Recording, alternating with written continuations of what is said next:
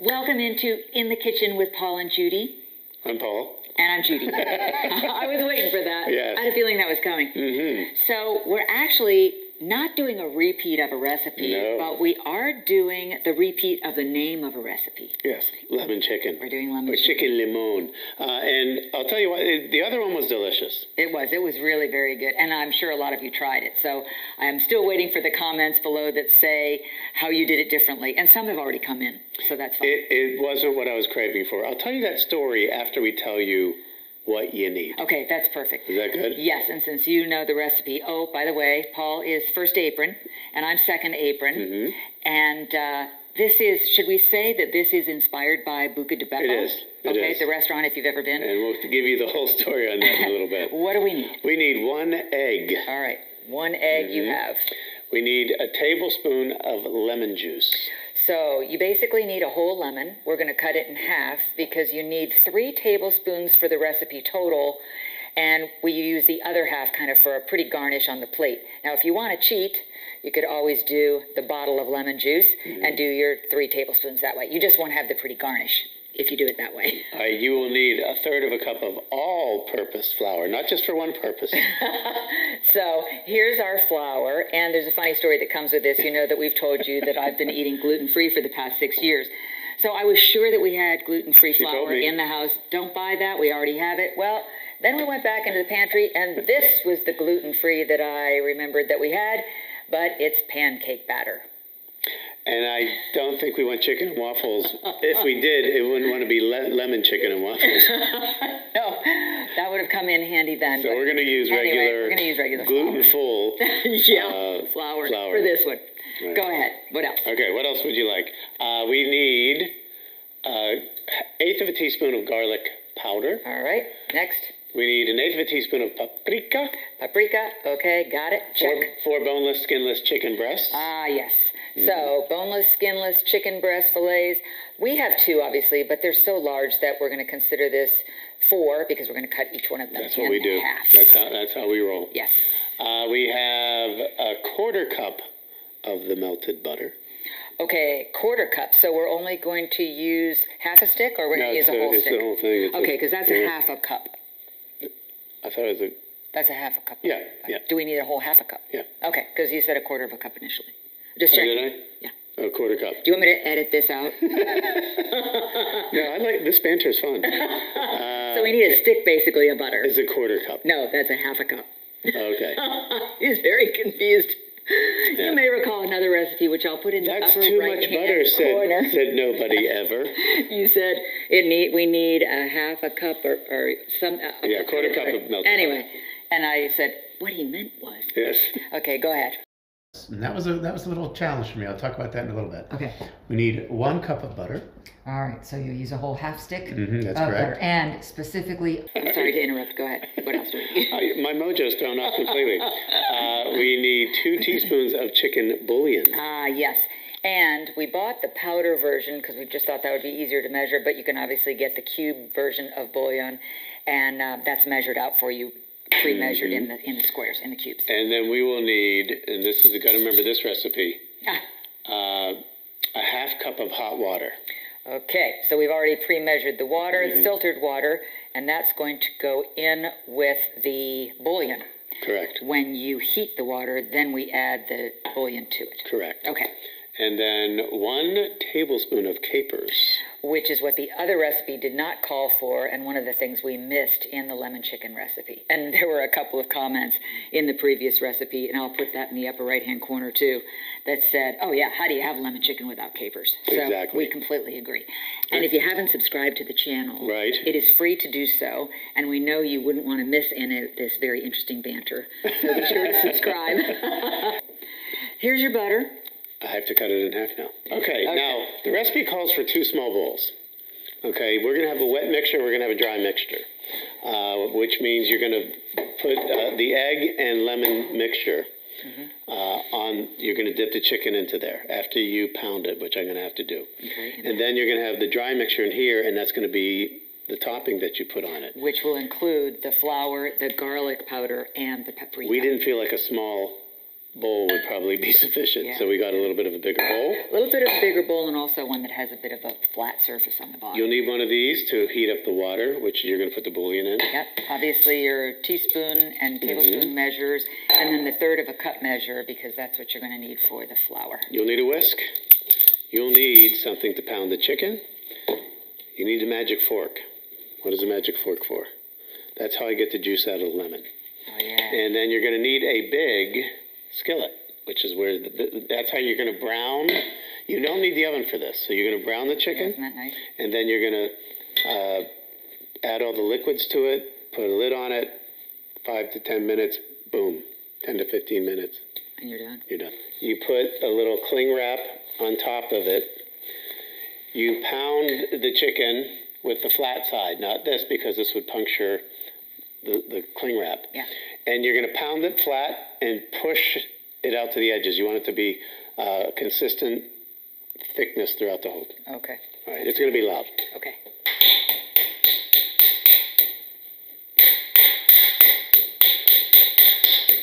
Now, what you could be doing, well, unless you are worried about the sound, you could be doing the wet mixture. That's what I was going to do. Okay. But I didn't know if I should wait for you to finish pounding. I really get my aggravation out. It's really therapeutic. These new microphones are extremely sensitive, so I'm very much afraid that I won't be able to turn the volume down enough for you to be able to handle it. Do you want to stop the tape? Probably. Okay.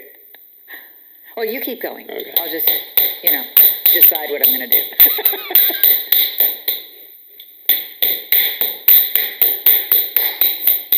This is coming out great, Jude. Better than the first time? Oh, yeah.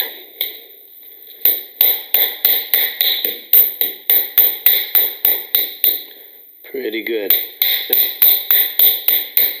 Knowing we're going to cut this in half anyway.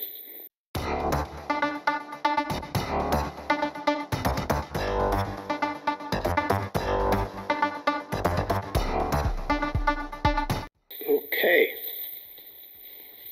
That wasn't too bad.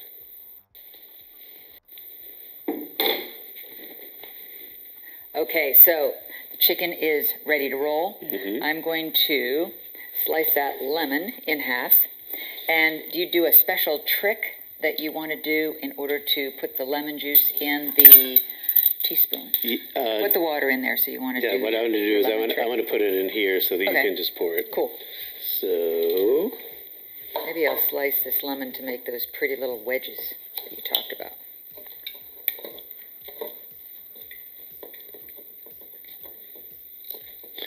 now we feel like once you get the technique of actually extracting the juice of a lemon, it's kind of so much fresher, isn't it? Yeah.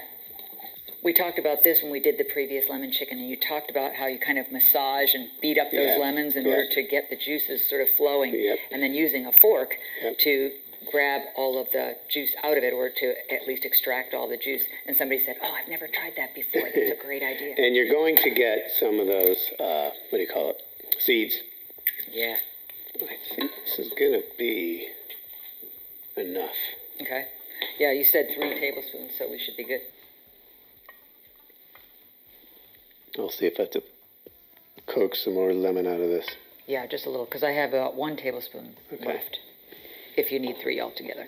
Or we can cheat, because we do have the bottle of lemon juice, too. I also have one little end that I'm not using for my garnish. If you'd like to cheat with that, you may. I'll do some of that. Okay. Perfect.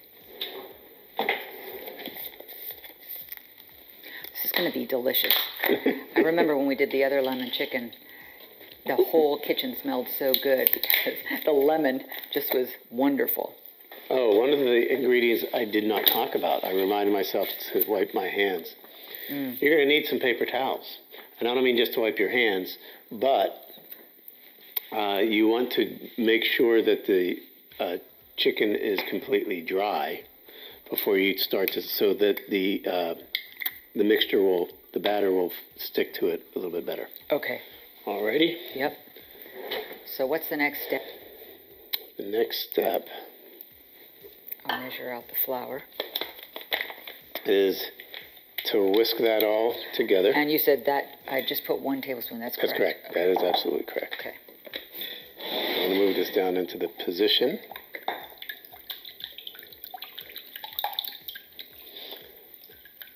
Need to have music playing in the background. Actually, you know what?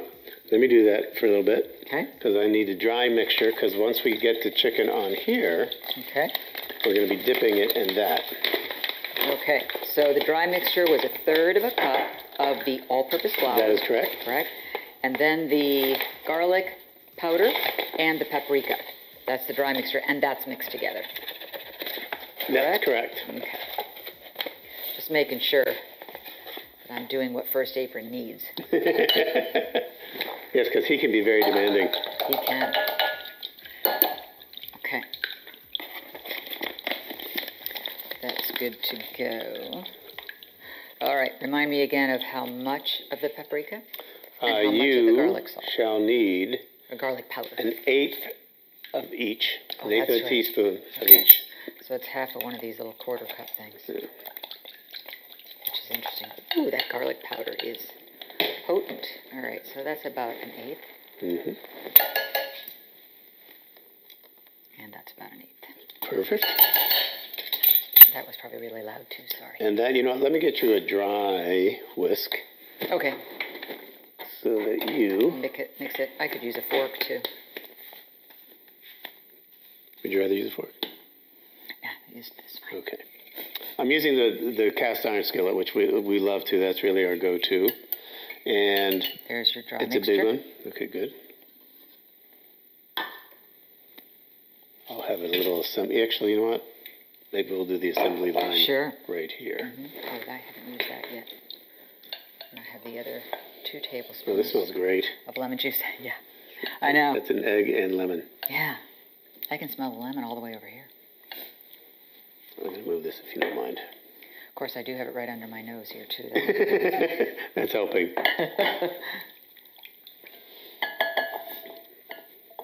So what I'm going to do now, just so you know the routine. The routine. The order. I'm going to go medium-high. I'm going to dry the chicken breast that I just pounded out. Okay.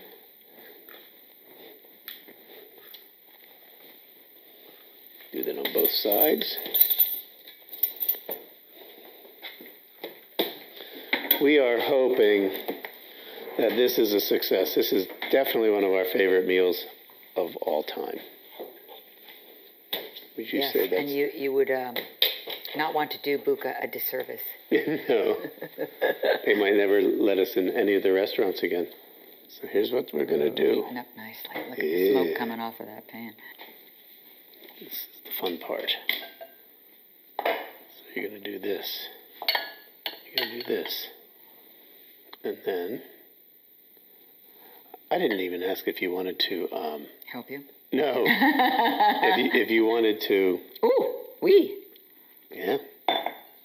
There you go. Oh, that's great. If you wanted to what? Did I just see light change? I never know. I just want to make sure this is completely coated. Okay, now it is. Okay. Are you ready to put that in the thing yet, or are you waiting for it to get a little hotter? I'm waiting for You it can to go just ahead a little and bit. put that A little in. bit. Wait, did you do that first? Oh, no, I didn't. Okay. First apron. What would you do without a second apron I don't know. alongside you? I'd still have lemon on my nose. Oh, yeah, we gotta douse it Look in at that that. wonderful I'm mixture. excited. I am excited. So we're medium-high heat is what we're going with. And what the recipe calls for is 2 to 3 minutes on each side. You're in the butter. You're trying to brown the chicken. So interesting that we don't have to use the Your oven at Yeah, all. Yeah, you read my mind. Okay, just want to make sure it's all coated nicely. All right, so this is pretty much ready to go whenever you are. So just so I'm sure you guys can see how we've coated the chicken. Just in case. So it's starting to, see how it's starting to bubble? Yeah, that's now when we're you know you're right ready. about where we want to be.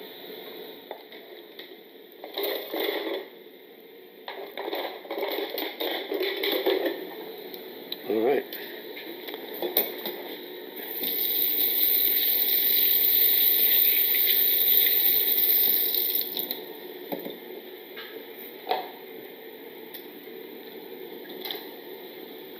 I don't think we've ever concentrated so hard. I know, one of our, because this is important.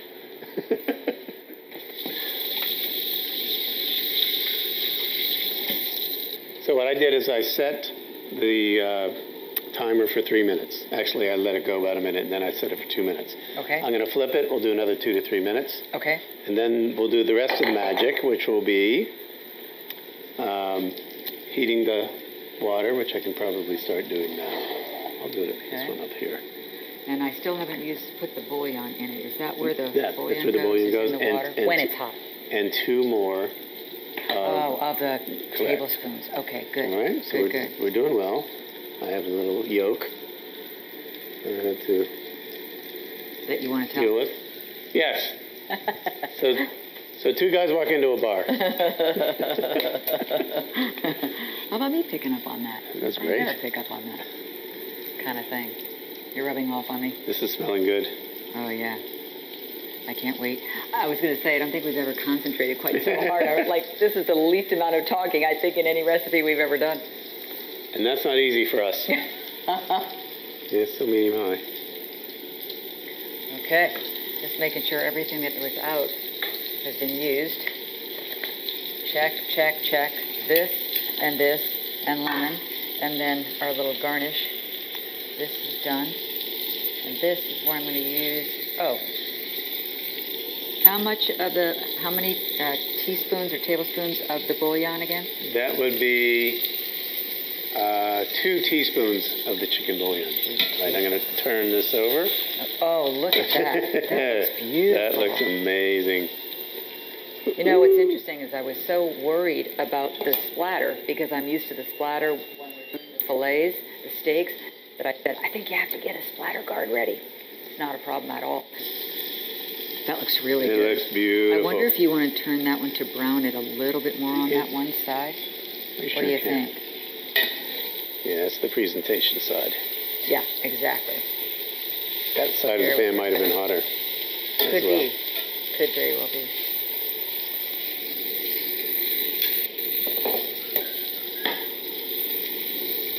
I'll turn that up more. Okay, good. Oh, it's heating. I can see it steaming. So, do you think you're ready for that to go in? And just mix around? Yeah, mix it around, just so long as it dissolves the bouillon. Right. 2 teaspoons. Yes. I like your little teaspoon thingies. I do too. They're kind of loud when I tap them against the glass. How long has that been in the family? Ellen gave those to us for Christmas one year. And I love them. Okay. I'm just going to check because we powder open them. done. So all we have left. Oh yeah, and you said I'll use this whisk will come in handy. Second time. And you said the rest of the lemon, correct? Look at our little children. They look good. I'm glad you turned it over to get a little bit more brown. It's hotter on that side for sure. I'm going to go ahead and let the seeds go in if they're going to go in. I guess I don't have to. I'm going to go through my little whisk. They're going to go in. I want all that lemon juice in there. Oh, look at that. And you're saying that then goes over this, and then capers, and then serve. Well, the capers will be right before you serve it. What we're going to do is we wanted to heat them up, remember? A little bit. Yeah, just towards the end. At the very, very end. So what's going to happen But is... not just on the plate. No. Yeah, okay. All right, calm down. Remain calm. We're going to pour this over here. Yep. And then we're going to, when it comes to a boil, we reduce the heat. We put a lid on there. Oh, yeah, 10 minutes. 10 minutes. Okay. It says 10 to 15 until it's done. Yeah, basically. Thanks for the tip. Okay. How are we doing on our time? Another 30 seconds. Woohoo! My goodness.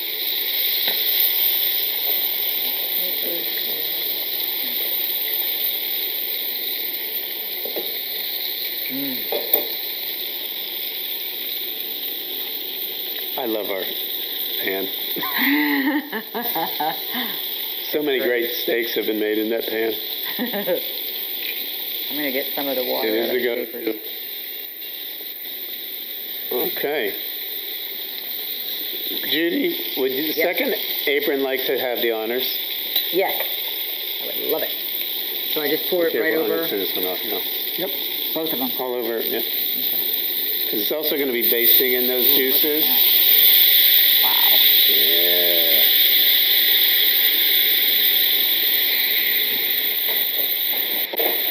Oh, this is going to be fantastic. By the way, this Fantastic. is the lid of Robert Irvine's Everything Pan that we But it talked fits about. In the over past. the- It fits on this perfectly. Yeah. Okay, one chicken got all of the seeds. All right, what I'm going to do, it says 10 to 15. I'm going to set it for 8, and then you can throw some capers on there. How about that? I love it. Because I need 1 tablespoon of the capers.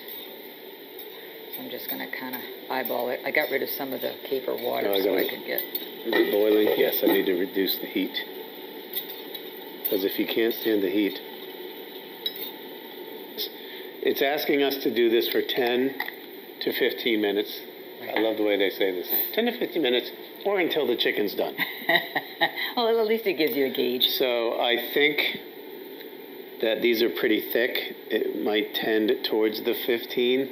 Okay. But right now it's sort of basting and simmering. So you're just simmering in there. So Yay! I'm going to go a little bit lower even. This will be one we make a lot. I think so too. This will be a go-to. So we have about a minute. I'm going to let you warm the capers. Okay, good. The recipe, full disclosure, said add the capers at the end when you've already put the chicken on the plate. And I thought it might be just kind of fun to have them warmed up a little bit and within the sauce. That's the way I feel like it's delivered when we get it. And also because it'll probably make it into the outtakes. It was the first apron me who was an idiot about the butter. How much it was. Half cup, quarter cup, whatever. Just put some butter in the pan. Let's put some butter in there. No, that was funny. But I did say to Paul, when we had turned off the cameras, just waiting for the 10 or 12 or 15 minutes to go by to let this simmer, I said, I think this is the least amount of talking that we have done. We were mesmerized. So hard, which is a good thing. Yeah. And I think it's going to be a success. So when you set the timer so that when it goes off, I add the capers, or you can add them right now. I add them now. That gives you a minute 56. Okay, cool. Ready? Yep. So I'm going to try to kind of put them on top, but you know I've also got a spoon so that we can put more of the good stuff over everything when it's served. Once it's plated. Ah, that's great. Yes. And I took the little lemon wedges, and I thought, I might be ruining it because I haven't done this before, but I want to make a little garnish. So I cut them in half without going through the other half of the rind and then just twisted it. It looks awesome. I never do this at home for a plate, but I think it's pretty. Now you have to do it all the time. Now I have to do it all the time. Now you're going to expect it. Yes. Where's my lemon garnish? I had lemon on my face, but she did something nice with it on the plate. Okay. So remember to subscribe. We're going to let you see how this comes out, and we're going to actually eat it post-haste. So those of you that follow us on our Facebook Lives on Sunday, we'll give you a full report. Yes. How do they do the Facebook Lives? We always give a review.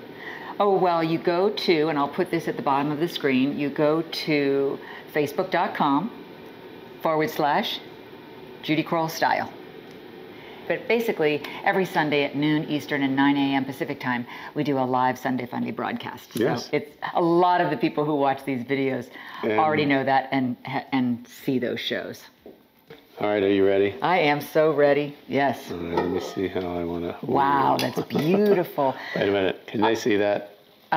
Yes, let me look. Yes, they can. My goodness. I was wondering if, could you please use the spatula? There we go. Okay. That'll be mine. You'll have the pretty one. I didn't expect the teeth to work. To grab the... Oh, there you go. All right. Beautiful. It smells amazing. Chicken. Isn't that something else? Would you like me to pour some goodness on you? Oh, that'd be great. Here's the spoon right here. Hold on. Not sure what happened. Actually, if you just want to tilt the pan, I can get all that good stuff on there. Oh, yeah. I made a little bit of a mess. But that's when chefs get out their paper towels, right? I still have one. Nope, I used them. I used them all up. I'll get mine. I think I have it right there. Okay. Oh, that looks so good. Bon appetit. All right, there we go. That's French. There's one. There's two. And there's three. And We'll there's give four. you a full report on Sunday, February 28th. Isn't that pretty? Lemon chicken made the Buca di Beppo-Style way. Love it. See you next time for In the Kitchen with Paul and Judy. We hope you try the recipe and make a comment below. Let us know how you liked it and how it compares to yours. Thanks for watching. Yummy.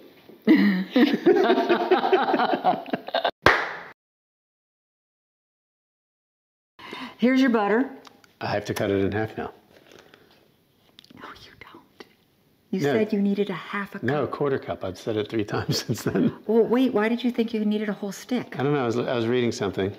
And it said... We went over this before we started the video. Yeah, we got to cut it in half. Okay, go ahead. Yeah. To where we... Oh, you have the lemon on your nose. I do? Yeah. Saving it for later? There, you got it. Wow.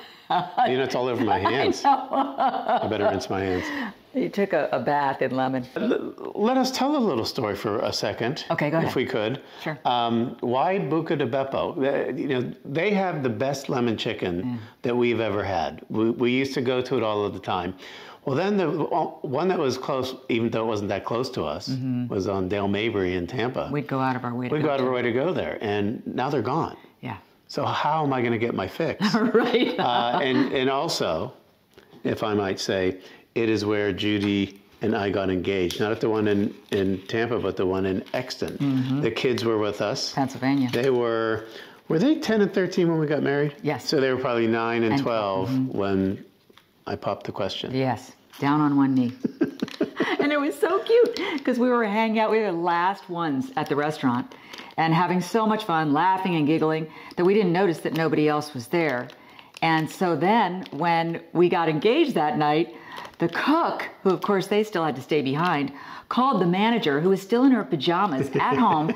She came back in, the whole staff came out with a candelabra and candles, and they sang, and it was just the cutest thing ever. So it was very memorable.